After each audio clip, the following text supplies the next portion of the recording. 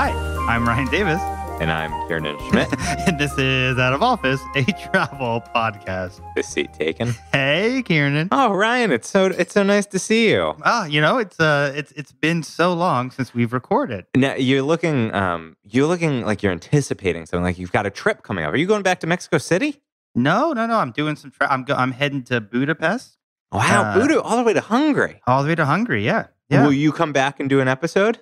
I would love that. I will come That'd be back. great because we've heard so much about Mexico City. Yeah. Well, I've been to Budapest before, so this will be my second time. And that's great though, because that means you start to get to do the kind of more off the beaten path stuff. You can come back with the secrets. I know the secrets. Yeah. So we'll do an episode. That sounds fun. Can I put in a request? Yes. You may remember very early in the run of the pod, I used to talk about funiculars a fair amount. I love a funicular. Someday we're going to do great funiculars of the world as an episode. Like funicular manslaughter? No, funiculars. You know, those like the little trains that go up a steep side of the mountain and they're kind of cut at I didn't know that was a term for that. 40-degree angle. Yeah, funicular. Yeah. It's got fun, right? There's one of those in Bogota that goes right up the Mount Rosa. Exactly. And you're going to go to Bogota this year too, right? Yeah, totally. I mean, we're going to have funicular. We're going to have some fun with funiculars. There's no question. Is there a funicular in Budapest? There is. There's a funicular in Budapest. You know how like one part, so the river divides the city. Buda and Pest? Right. Yeah. And I think Pest is the flat side, right? Sure, yeah. And I think Buda, they've got a funicular on that side, and I would like you to please ride that funicular. Maybe take a video for the old Instagram. Well, that sounds like a funicular good time. Okay, and but before you head out to Budapest, we've got to talk today about this is a great episode for you to go out on. And you know what? You can tag out. I'm taking hold of the show today because I've got a fantastic interview with a woman named Valerie Stimac. And she's the author of a guidebook by Lonely Planet called Dark Skies, A Practical Guide to Astrotourism. Now, this isn't like space tourism. It's not like what we've talked about before. What she's done is gathered and researched a guide for all the best places on Earth to go stargazing. So she talks about dark sky sites, a lot of national parks. She talks about best place to see the solar eclipse, best place to see the aurora borealis, and it just to go out stargazing. And it's something I feel like I haven't done that enough, but I've always aspired to take advantage of kind of the dark sky. There's even an International Dark Sky Association that we talk about, and it's a great interview with Valerie Stimac and a very unique guide. You know, Dark Skies is also the name of a 90s sort of X-Files ripoff. Oh, is that right? A secret like sort of intelligence investigators and they looked for aliens and they needed dark skies to do that. Well, I'll tell you what, I will try to dig up the theme song for that, and maybe we can merge into the interview with Valerie by playing a little Dark Skies theme. I'm guessing that's very spooky. I'm guessing that copyright doesn't get flagged. No, yeah, it doesn't get flagged too often. No one's looking for that. No, I've never even heard of it. What network was it on? Like UPN or Fox or something like that. You know. I hope that she doesn't know about this, then I can be the one to tell her about it. But you know, before we get to the interview, Ryan. Yes. We've already covered that you're going to Budapest. You're going to lots of places. You're going to Budapest. You're going to LA. You're going. Montreal. I mean, this guy is. Kiernan, I host a travel podcast, but I don't know what you expect out of me. Listen, I'm thrilled because the burden of carrying all the travel has been heavy on these shoulders, and frankly, I've got a son now, and so you know, for the immediate future, you know, mostly I'm traveling from the living room here to the podcast studio when you're allowed. Exactly. I mean, I'm not going to lie. I asked permission. That's correct. Somebody's got to be watching him. I am hoping that Charlie will appear soon on the pod. Like there might have been like I don't know, not a scream, but a cry. That we've heard. There was a light cry in the last episode. A little bit of an Easter egg. Yeah. Did I tell you about the letter that I wrote to him in his baby book? God. So in the baby book, the parents kind of write an early letter. Is that when you give his first fingerprints? You can't. I mean, he's not a criminal. I mean, handprint or footprint or whatever. Yeah, you could put those in there. Sure. Do you have yours in there? Do I have mine in there? Yeah. Why would I put my fingerprints in his baby book? No. I mean, did you put Charlie's hand in the baby book and in his feet? No, we haven't done that yet. Okay. We haven't done that yet. And so Catherine and I each wrote a letter to him. And I found at the end, I wanted to say, and by the way, you should listen to episode 55 of Out of Office, the travel podcast that I was recording when you were born. It's the first time we announce your birth. And so just think of how many hours of wonderful content he's going to have to discover his father. Just think how who's going to pay the the podcast hosting fee for the next 27 years? Keep it live so he can hear it. But presumably we'll donate it to some library. You don't think the Harvard libraries would take this? I think Yale would steal it, but Harvard would take it. Yeah, absolutely. So listen, if Charlie's still listening all the way here in episode 59, God bless him. If I've passed away, I love you deeply, and if I'm still alive, you know what? Go give your old dad a call. This turned dark very quickly. Maybe one episode we should do like an after we die episode. That's a really neat idea. Traveling across the River Styx. That's exactly right. Yeah. Traveling across the River Styx. I love it. Listen, we're taking up too much time. I have one last time I need to call on listeners to do a little bit of homework, which is we've got a great guest coming up. She's a New York Times advice columnist in the travel section. Her name is Sarah Fershine, and she's got a new column called Tripped Up. And in the past couple episodes I've asked for these, we've got some great travel disaster stories coming in, but I need more because I just need to get the very best ones. Because, this is a New York Times journalist. We got to be on put our best foot forward. Absolutely. And so let me just give you a sense of how she describes the advice column. She says, I will help Times readers get restitution for their thorniest travel misadventures. Restitution? Restitution. I think that she aspires to actually right the wrongs that are done, not just. Well, I'm sending her something right now. Yeah, absolutely. We've gotten some stories of folks that were jailed when they entered a country. You were close to that fate, Ryan. We had some that were just kind of luggage stories, but some that had some interesting twists about what happened to the luggage, where it was. So if you have a great travel disaster story, write it into outofofficepod@gmail.com and do it right now because I'm going to be recording that episode in a week, and we need it quick. So the other place you could submit it to us, Ryan. Oh my gosh, on the Instagram at @OPodcast. OOO podcast. That's right. OOO podcast. But that's right. Podcast is if you pronounced it that way. Well, Kiernan, I'm looking forward to just laying on the grass and looking up at that dark sky with all those beautiful stars and listening to your interview with Valerie Stimac. That's right. Valerie Stimac, author of authoress? Do you say authoress? I don't think you do. No, I think you just say author. Author of Lonely Planets, Dark Skies, A Practical Guide to Astrotourism. It's time to take off. Cabin crew? Flight attendants, prepare for takeoff, please. Today, my guest is Valerie Stimac, author of a new book from Lonely Planet called Dark Skies, A Practical Guide to Astrotourism.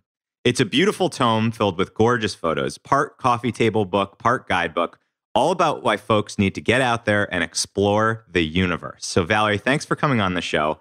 And let's start right at the title. What is astrotourism?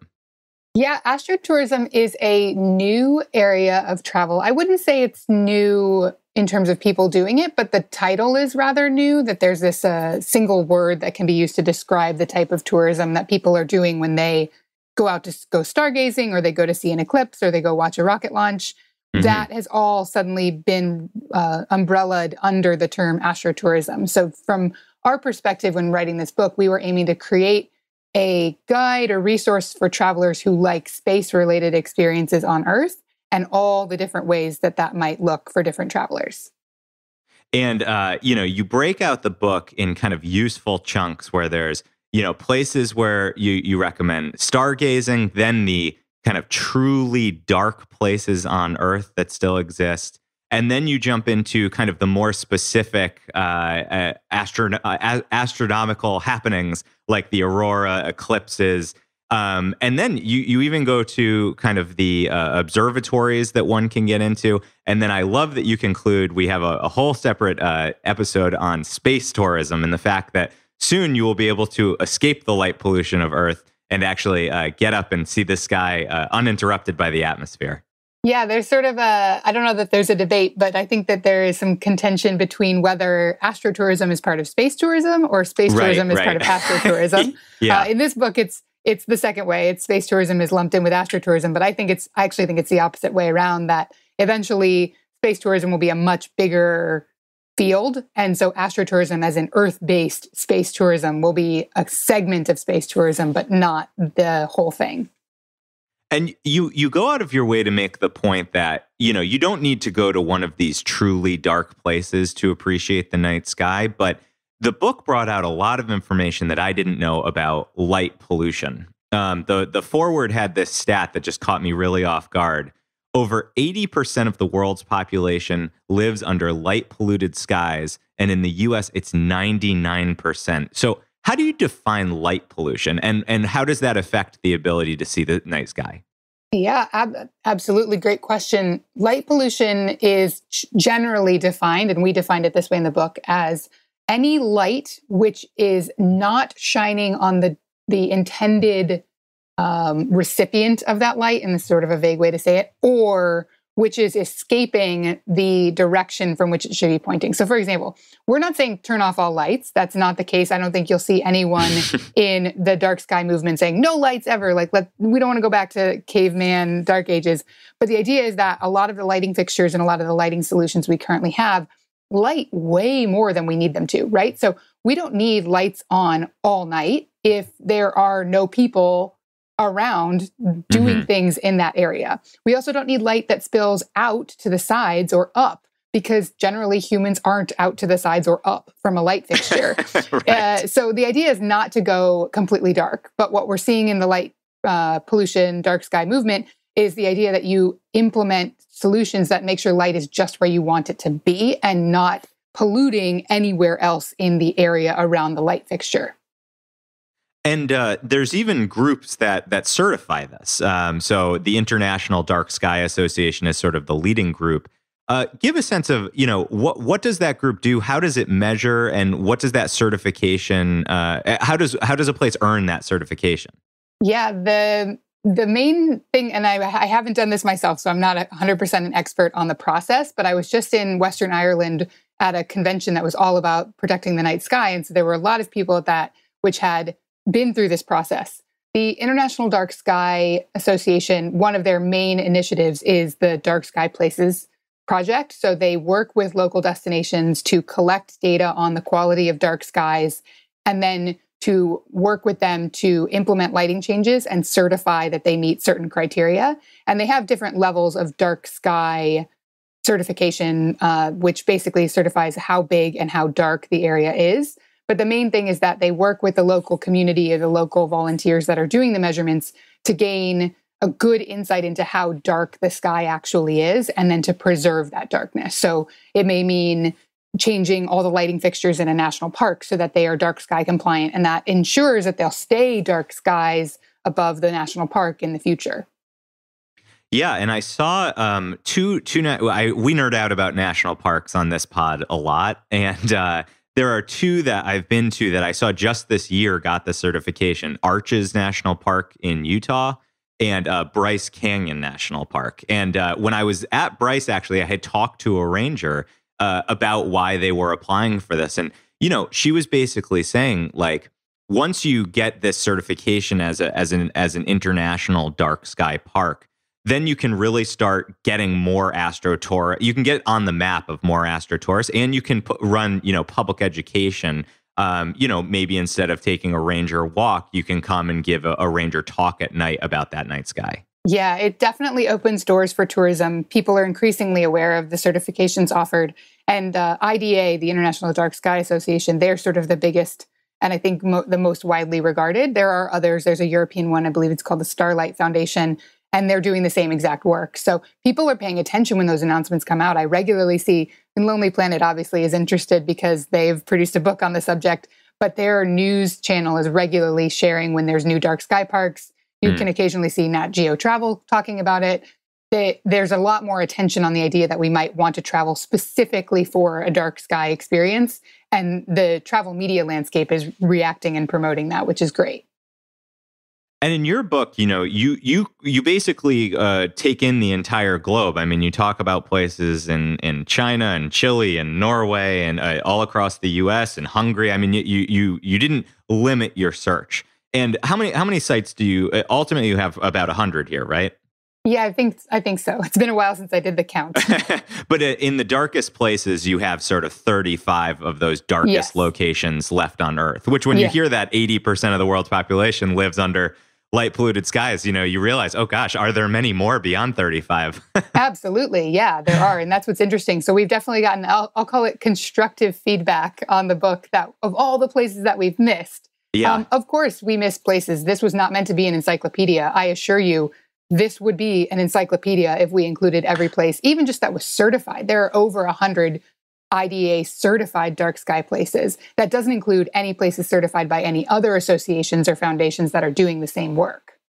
And so how did you choose what destinations to include in the book, given that, as you say, it wasn't meant to be comprehensive, it was representative. And also, it's just, as somebody who's just getting interested in these sorts of trips, this book whets your appetite to get out there and learn more. That's exactly what we were aiming for. The main criteria that we used was experiential diversity, geographic diversity, and in some ways, the ease of tourism access. So there are some fantastic dark sky locations that are really hard to get to. And we were aware that this wasn't meant to be the primary guide for the diehard astrotourism traveler. It was more intended to inspire people to start thinking about this as a form of travel, to maybe augment an existing trip that they're already planning with a dark sky experience. So in the US especially, we wanted to be very conscious to try and map as much of the US as possible. So you'll find one of the ones we got a lot of great feedback on was there's Cherry Springs State Park in Pennsylvania. That one is, most people don't realize how good of dark skies, and it's a tiny, tiny pocket because most of the eastern seaboard is a mess of light pollution. But there's this tiny pocket in Pennsylvania, or Headlands International Dark Sky Park in Michigan. Wow, that gives a lot of access to people across the Midwest if they were planning a weekend or a week trip to that region anyway. The Southwest US, obviously, there were too many choices and we had to narrow it down. And then we also thought globally. So we advocated strongly for places in Eastern Europe, which is exceptionally light polluted, places in the Middle East, places in Southeast Asia, the areas that you might not expect to see dark skies. We were also conscientious to encourage tourism into those regions to help inspire light protection or dark sky protection and reducing light pollution across the globe. Yeah, for me, this is going to become one of those reference books that, among the many sort of guidebooks I keep on the shelves here, it reminds me of kind of the 1,000 Places to See Before You Die, where if I'm heading somewhere, I always pick it up and kind of flick through to see, is there anything else I should be adding on to the itinerary in order to broaden out places that don't make it into every guidebook about a place. Exactly. And this is a nice book in that regard, in that it samples from areas you might not expect, and certainly inspires you to do an activity you would probably not have realized was an option.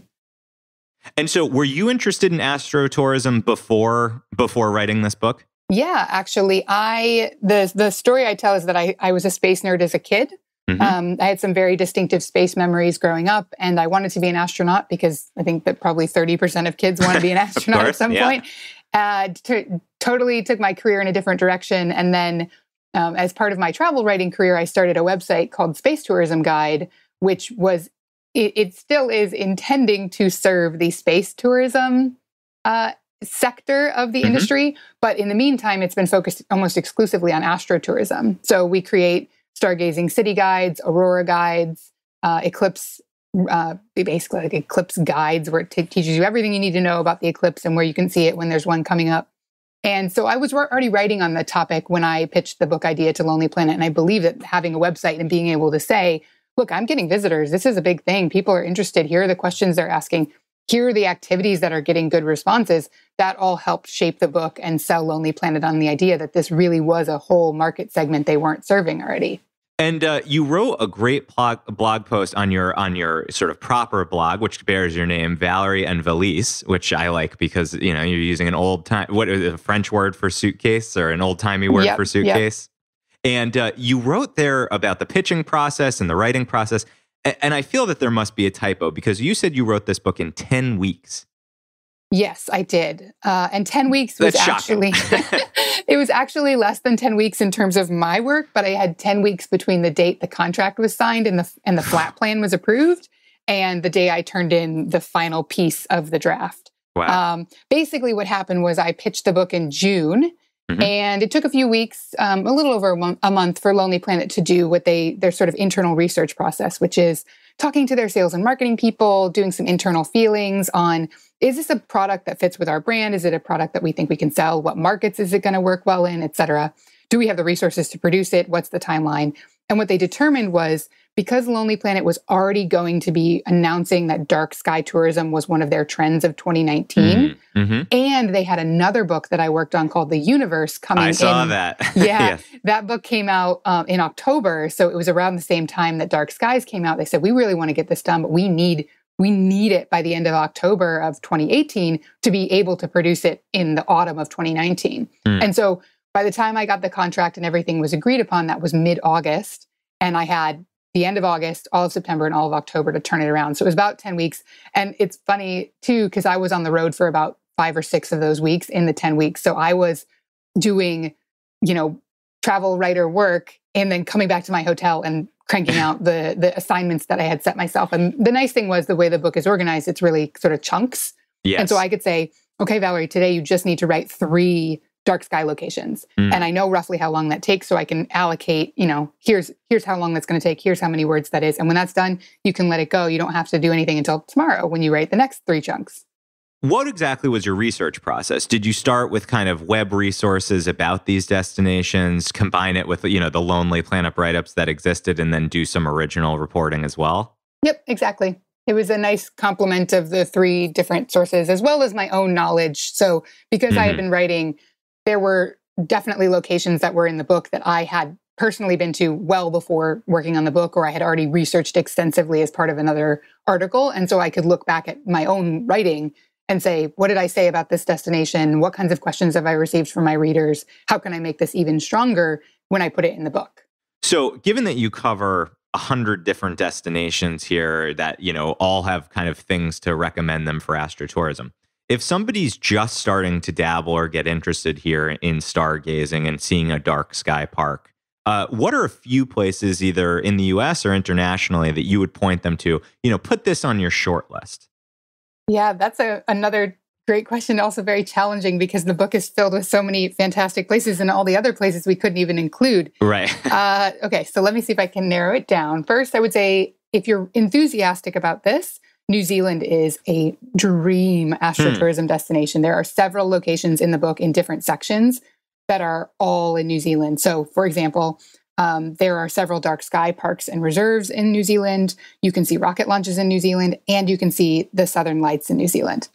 So New Zealand is it's number 1 on my travel bucket list currently. I haven't been, but absolutely. And they're working so hard to reduce light pollution. They're actually talking about trying to get certified as a dark sky nation. Oh my God. Which isn't a class of certification that even exists. That's not a thing. And when you think about that, that means every person in the entire country is on board with this enough to change their lighting fixtures on the outside of their home to make sure that they're reducing light pollution. It's going to be incredible if they can accomplish that. And I really hope.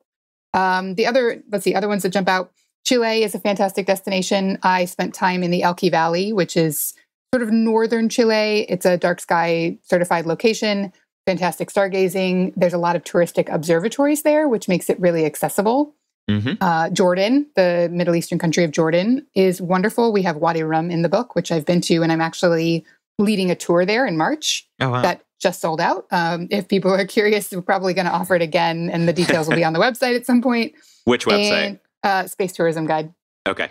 And then within the US, I would say if you're planning a trip of any kind and you want to augment it with dark sky tourism, the southwestern US, so all of the national parks in that area are either certified, working to be certified, or are just fantastic dark sky locations that aren't certified yet and maybe aren't working on it, but you can still see the night sky really well.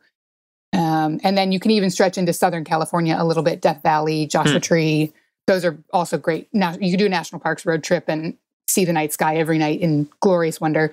The main point I would make if you're choosing to travel for any dark sky experience, especially stargazing, is keep an eye on the moon phases. Mm-hmm. So right now, as we're recording this, it was a full moon last night. And I don't know if you went outside and could see the moon, but when the moon is full, it blows out a vast portion of the night sky. I'm sure someone has measured the exact scope of the pollution generated by the moon when it's totally full, but it's probably somewhere, I would guess, in the range of about 25 to 30% of the sky. And so if you're trying to stargaze on a full moon, you're not going to see anywhere near the wonder you're going to see on a new moon when it's completely dark.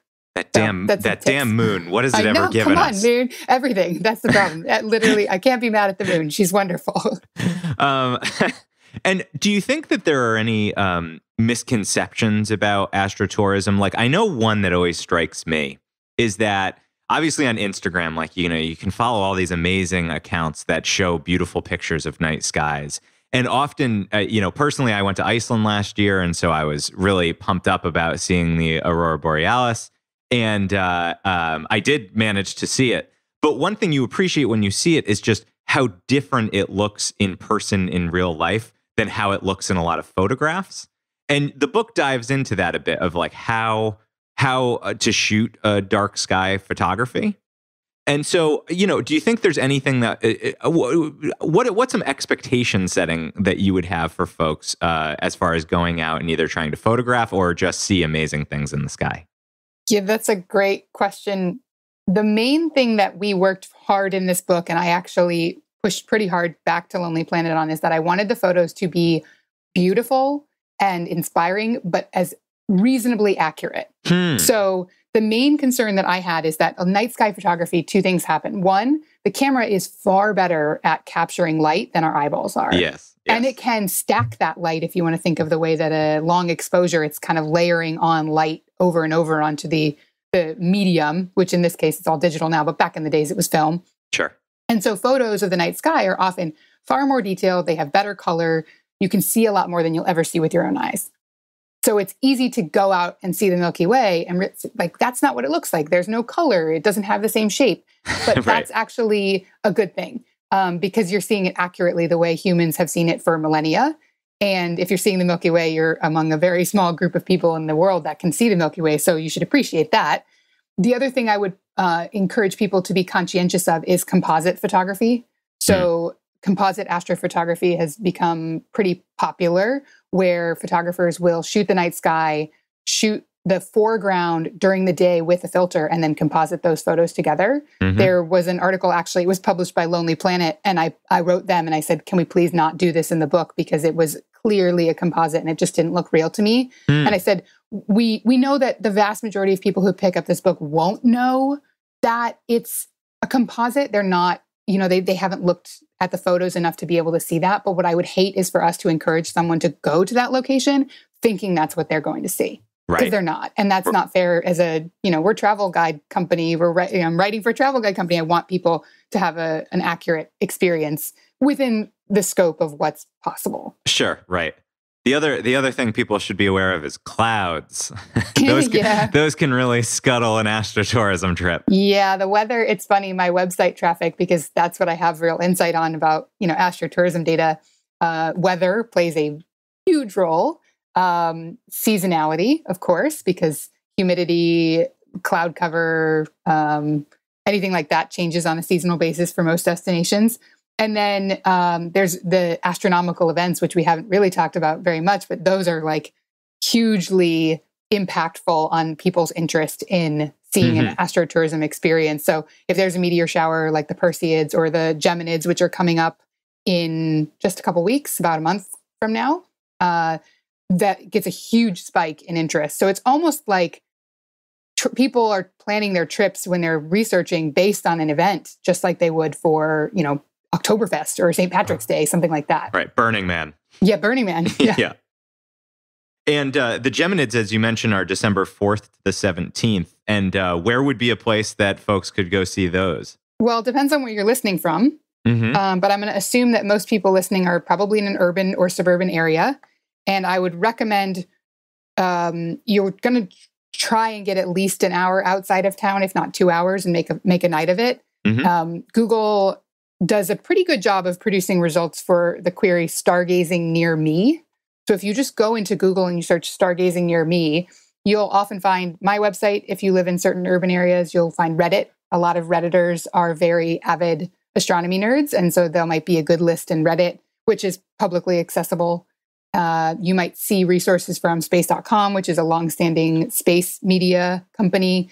And that will help you get started trying to plan something. If you do want to try and go, what I recommend doing is doing that research on where you might go now. Keep an eye on the forecast.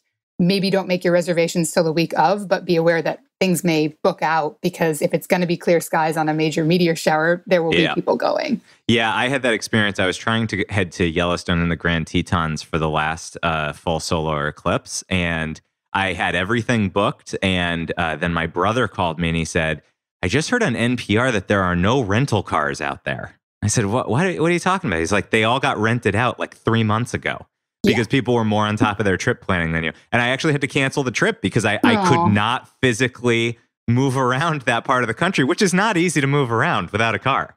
Exactly. Yeah.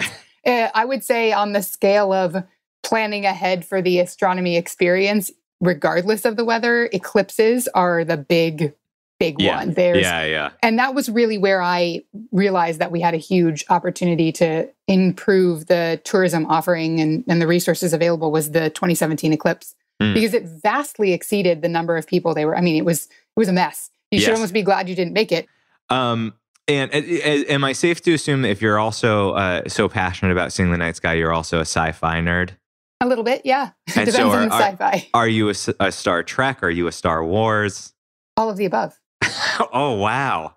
Yeah. That is a surprising take. I would say, as a kid, I was a Star Wars fan. There's something unbelievable about the epic hero's journey. And I actually woke up this morning and remembered watched The Mandalorian?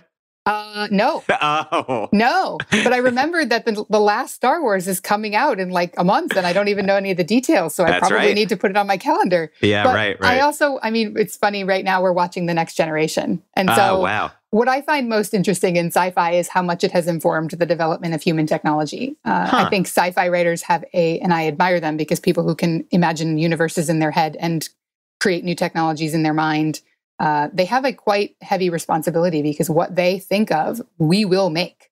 If it's cool enough and helpful enough in TV or in a book, it's pretty likely that we'll eventually create it as we figure out the technology. And you can see that has occurred for decades now, where as soon as the technology was capable of being created in line with, the tricorder or the transporter from Star Trek, we're working on those things now because they seemed really cool, and we think we might need them in the future. Yeah, I mean, the largest science fiction collection at a university is at MIT. So that there probably is a close link there, and they would stand by that. Yep. This is a field of tourism that is kind of being underestimated right now. I've been getting that pushback a lot from when I first started, especially space tourism. There's a lot of concerns, and I think some of them are quite valid, about the impact of space tourism, the necessity of space tourism. But what I would say is that if you have an interest in this, I recommend trying to plan an experience where you can see the Milky Way, because in addition to there's a phenomena in outer space travel called the overview effect, where individuals who can see the curvature of the Earth and the vastness of space beyond gain an awareness of our place in the solar system and the universe. And there's some fantastic semi-philosophical books about this. I think the Milky Way does the same thing. And the Milky Way, though most of us can't see it on any given night, is accessible for many travelers, especially travelers who might end up with a copy of Dark Skies in their hands. I understand that there are parts of the world where light pollution and development are so bad that it would be quite challenging for someone to plan a weekend trip and see the Milky Way. But if you do have access to a dark sky location, even one that's not certified, getting out there and seeing the Milky Way, especially if you've never seen it before or it's been a while, it gives me goosebumps every time. And I've seen it far more than my kind of fair share in the human population. So I would encourage people to make that a priority, because I think it gives us a sense of our scale and scope, and it makes our problems both smaller and larger. it really emphasizes that our planet is very special and we need to take care of it, but also that our single individual problems are not as big as we make them out to be. And all of that is just good, is a good way to approach life. Take care of the planet, don't blow things out of proportion. And the Milky Way seems to be able to do that for people. Well, that's a great final pitch to end on. So the book is from Valerie Stimac, Dark Skies, A Practical Guide to Astrotourism. A great holiday gift, I would say.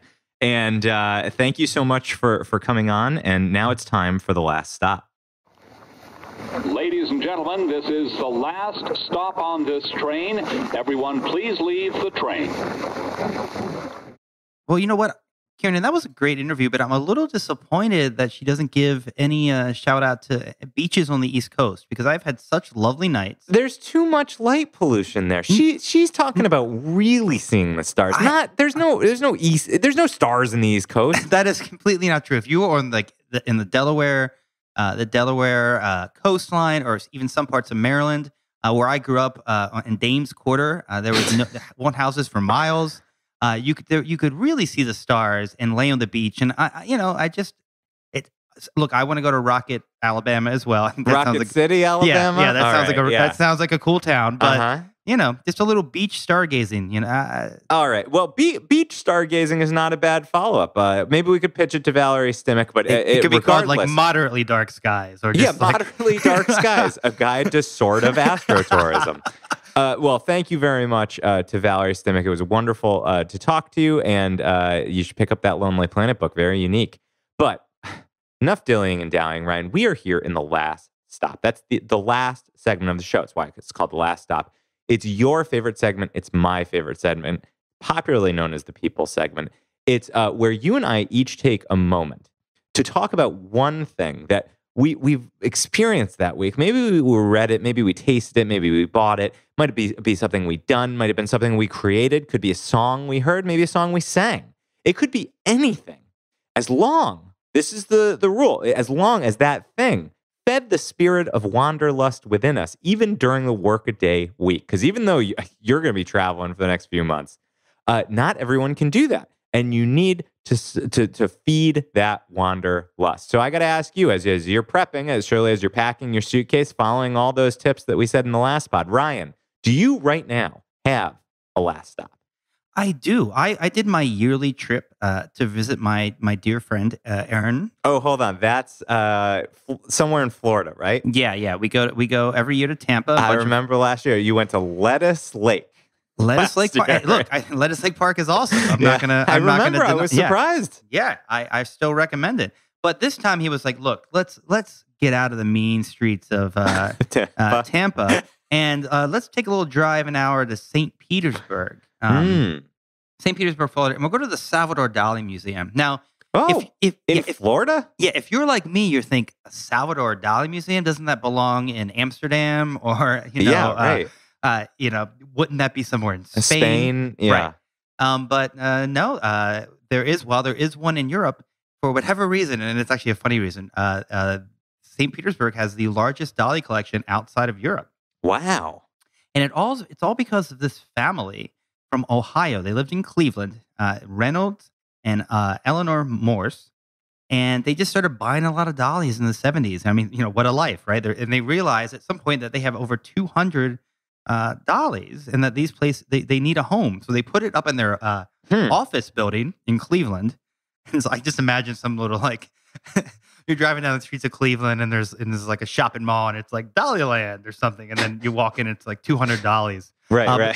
But then they realized they needed like a real home for these 200 works of art, and St. Petersburg won out because they had this old industrial facility, so they moved their whole collection down there. Wow. But it was completely rebuilt into this like massive, gorgeous museum in 2011. And I have to tell you, it's pretty remarkable as a place to see a lot of Dali. They've got plenty of stuff that I haven't seen. A lot of the more popular, the era where he's doing the melting clocks and everything. But Sure. Just a tremendous amount of his work. I have to think in Florida that probably doesn't stand out that much because it gets so freaking hot that everything melts, right? So like a melting clock, everybody's like, it's a Tuesday. Well, when you look at the building, the architect when he designed it in 2011 definitely he wasn't trying to like copy Dali, but you can't have like the Dali Museum in like like a old school like brutalist or something. It was very strange. So he did it kind of where the windows look like they're sort of melting and they're bulging out. It's pretty. That sounds kind of like Gaudi. It is not that, it's not Gaudi. It's not. It's no Gaudi. It's no Gaudi. Sure. But you could see obviously another Spaniard, right? You can see the inspiration for sure. Interesting. And do you generally like Dali? I mean, Dali's one of those artists that you know a lot when you're in high school. Mm-hmm. So it's like the way that I read a lot of Vonnegut. Sure. I think of them as like intertwined in some way, but I enjoy Dali. There's some good stuff in there. For me, there's a little too much of weird for the sake of weird. It just doesn't. It doesn't really do it for me. But some of his early stuff is way more. Before he got all kind of surreal. So there are some of the kind of earlier. A lot. Yeah. There's a lot of the those like stuff. photorealistic paintings. Yeah, they're definitely more like photorealistic. Although they look a little.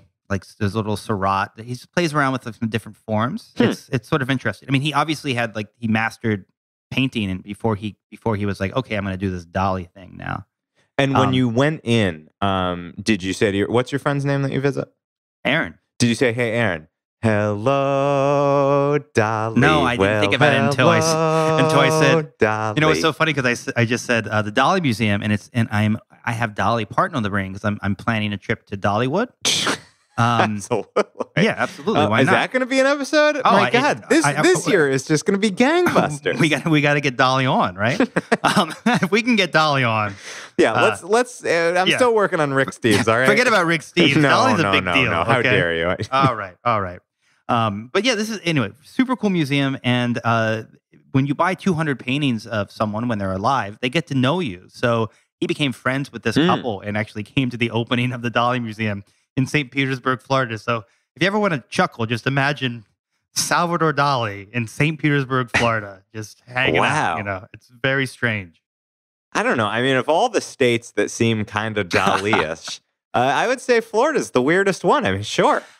No, I feel like he'd be in someplace like Sedona, Arizona or something like, some kind of more hippie place. St. Petersburg doesn't. All right. Fair point. Yeah. And, one of the things that's like right outside of the Dali Museum is it was built on one of the original fountain of youths in Florida. It was like a craze that happened in the early 1900s. In 1908, a guy named Dr. Jesse Conrad bought the pier that the Dali Museum is on, and apparently started selling water that was the original fountain of youth that was physician endorsed. I'm guessing doctor was just his first name. Well, back then, I don't think it was that hard to become a doctor, but it was St. Peter. Apparently, St. Petersburg used to be called Health City because of things like this. So, Health City, of course. We all know St. Petersburg, Health City. Absolutely. I almost said Health City when you said you were going to the Dali Museum. Yeah, so I did drink from that, and I'll let you know if my stomach was a little upset for a few days, but maybe that's how the youth kicks in. You're looking great. Thank you. And do you have a last stop this week, Kiernan? I do have a last stop. This one's a little weird. This was, I wouldn't say that I'm a person that's like obsessed with the history of the airline industry. It's actually something I feel like I should know more about. I'm trying to learn more about. And I'm preparing for an interview that we've got coming up probably next month. And I'm learning about the Pan Am. Do you know much about Pan Am? Like from Mad Men. From Mad Men, from and Catch like Me If musical You Can. theater. Yeah, exactly. Like Pan Am was basically the plane brand that brought kind of overseas travel into the modern age and made it sexy, made it this kind of dream, and this age of the jet set really can't. Right. That is synonymous with Pan American World Airways. And it was founded in 1927 and it closed in 1991. So by airline standards, it had a really long run. And through all those eras, there's of course just tens of thousands of pieces of paper that come out of a great company like that. There's internal publications, there's photos of all the great old planes. There's like an employee newspaper. There's beautiful graphic materials because Pan Am used to invest in creating, they would hire artists to create these beautiful travel posters that sort of inspired, imagine in the 50s dreaming of what Hawaii was like. This is a similar aesthetic to your national park aesthetic. It's a very similar aesthetic. Yeah. That's totally right. It's a very similar aesthetic. And in fact, I have seen a friend who has an original Pan Am poster that was like a New England poster, and it's like a lovely fall painting. They're quite fine works of art. And so I was kind of Googling around trying to figure out, what I could explore and find on these. And as it turns out, Pan Am gave its full archive to the University of Miami library system. And they have spent clearly a huge amount of effort digitizing just tons and tons, 1,500 boxes of administrative, legal, financial, technical, and promotional materials. And so much of it is available for free online. It is so cool to look at these vintage airlines. You get to see the flight attendants from the 30s on, and you can explore all of this great art that this once great airline had. And it really inspired me for the interview that's going to be coming up when I talk to. There is a Pan Am Heritage Association that's all like collectors and enthusiasts of that classic jet age. Are we going to learn like what happened to Pan Am when you do that interview? Yeah, absolutely. Of course. I can't wait. Of course. The interview is actually going to be with the founder's son. That's amazing. Anyway, I will post a link to this library's collection from the University of Miami. It's called Cleared to Land, The Records of Pan American World Airways Incorporated. And it is one of just these quirky little corners of the internet that, you don't think you would stumble on and find it, but you could spend hours going through this digitized material. And trust me, I'm speaking as somebody who has. I am truly excited to hear more about this, the history of Pan Am. That is a lot of fun. Yeah, it's going to be great. And I think it's really going to make us appreciate just how shitty airline travel is today. What are you talking about? Well, what are we talking about next week? as a Freudian slip, because you know who's carrying the water here. Next week is finally the interview with Sarah Fersheen, the travel columnist from the New York Times, whose advice column Tripped Up is all about your travel disasters. So get them in to outofofficepod@gmail.com, and she will answer some of your queries. Well, until next week, travel safely.